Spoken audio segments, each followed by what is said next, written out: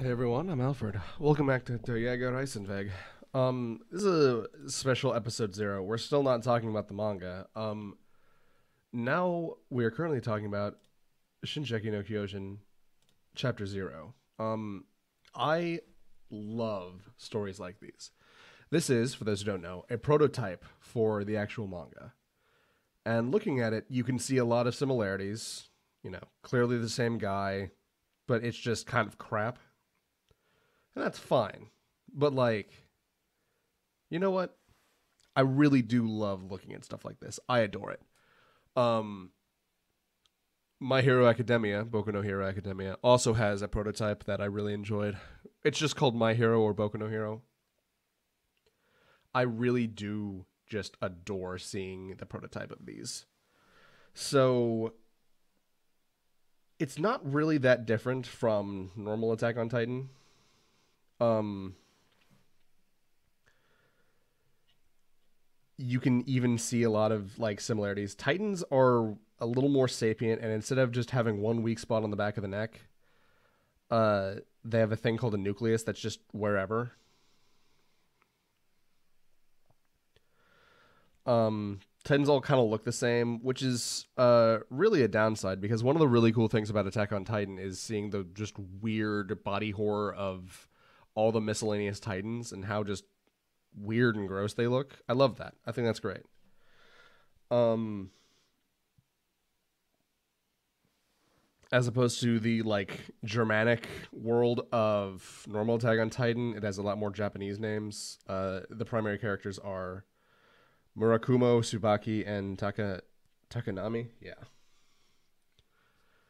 Um, and you can even see similar things between those characters. Like we have a boy girl trio, Murakumo, Tsubaki, and Takanami. You know, just like all the trios in Attack on Titan proper. Murakumo is like Levi, um, but he looks like Eren and can turn into a Titan. Spoilers, like Eren. And his Titan form looks just like Eren. Which is to say, it looks like the Attack Titan. Tsubaki is a little like Eren because Titans killed her dad. Well, Titans killed her parent, and she just wants to slaughter them all. And then Takanami is kind of like Armin and kind of like Jean. It's it's kind of crap to be honest. The art is not good. It's so hard to tell where I'm supposed to be looking, and perspective is really not a strong suit right now. Um, they don't really have the normal like swords that they have because like the swords in Attack on Titan are really cool and functional, and I like them and their styling. Where it's just a handle that you clip a new sword into because it needs to be sharp as fuck, and then whenever it's dull, just throw it away. That makes sense. I really like that. That makes a lot of sense. Here they have like katanas with little flint wheels on them, kind of like a lighter, which lets them shoot fire. I think that's really just for the sake of being cool. I don't think it actually does anything.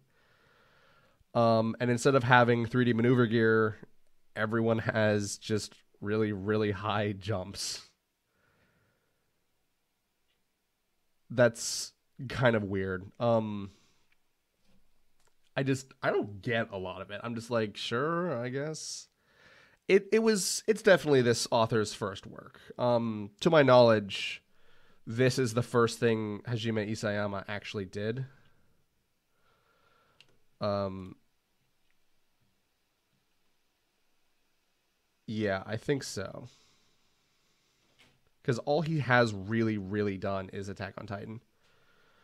Um, and like it sucks, but like it's definitely got potential. That's the main thing. And there's so many things where you're like, yeah, sure, I like that. Look at that.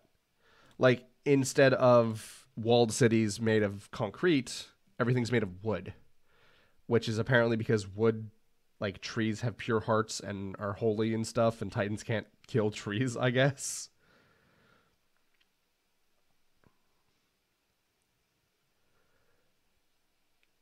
And also, like, it's not terrible. It's bad, but it's not miserable. It's just confusing and kind of ugly to look at, but it's not complete garbage. And you know what? That's perfectly fine. I think that it is a perfectly passable first draft.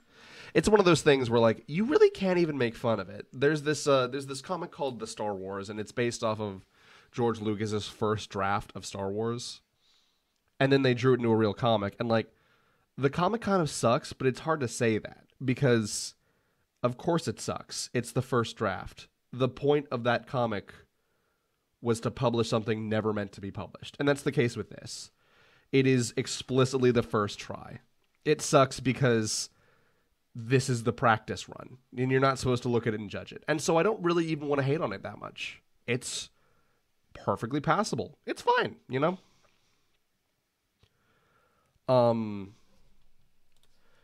But yeah, as for the art, I'm looking at it. Like, it's so markery and liney, and, like, shading is not a talent. It's just so messy. It gives me hope. Because for those who haven't seen some of my other videos, I myself am an artist, and I have a great deal of interest in drawing comics. It's like, hey, if something like this can get turned into one of Japan's biggest multimedia properties, you know, maybe I've got some hope for me. Of course, we always do, but... So yeah, this is just a prototype. And like I don't even hate it. I can't hate it, you know? Its nature is something that like is not built to be looked at honestly. It's a pitch, you know? But like there is a lot of good in the pitch. So yeah, that's Attack on Titan Chapter 0. Still making the I mean, by the time that this comes out, the actual channel for this podcast might be a reality. But as of now, it's still going on my main channel. But next time, and definitely by the time that the actual channel is up for this, there will be, in fact, its own. We'll be talking about the manga. All right. So yeah, I'm Alfred, short for Elfriedrich. This is an Attack on Titan reread podcast, although we've started with 2 whole episodes not rereading Attack on Titan. I'll see you guys next time. Thanks for listening. Bye.